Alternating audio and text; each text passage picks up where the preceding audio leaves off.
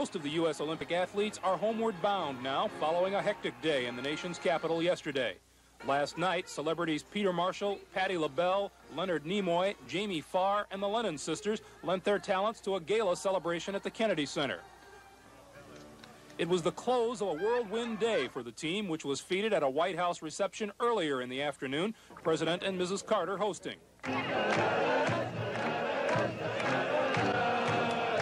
A day which began at the Capitol. The president addressed the team here, but the response was cool. Clearly, the Olympians still harbor bitter feelings where the Olympic boycott is concerned.